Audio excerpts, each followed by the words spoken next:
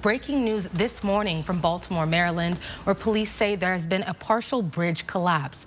Take a look. This is Francis Scott Key Bridge, which has been apparently hit by a container ship, and details are still coming in at this very moment.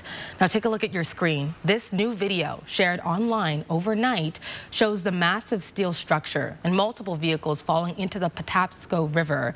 The FBI and local authorities are on the scene right now. In a press conference about an hour ago, Baltimore police say at this point it appears that the ship collision was an accident. The middle section of the bridge collapsed into the water, and there are unknown amounts of people and/or vehicles in the water. Fire officials say a vehicle as big as a tractor trailer fell into the river. A few hours ago, the Baltimore Fire Department chief confirmed that 2 people have been rescued from the river, and divers are urgently searching for anyone else who may be in the water.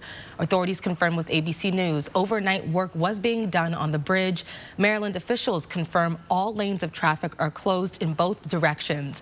And this morning, the governor of Maryland declaring a state of emergency following that collapse. This is, of course, an ongoing story. I'll share new developments as they come in.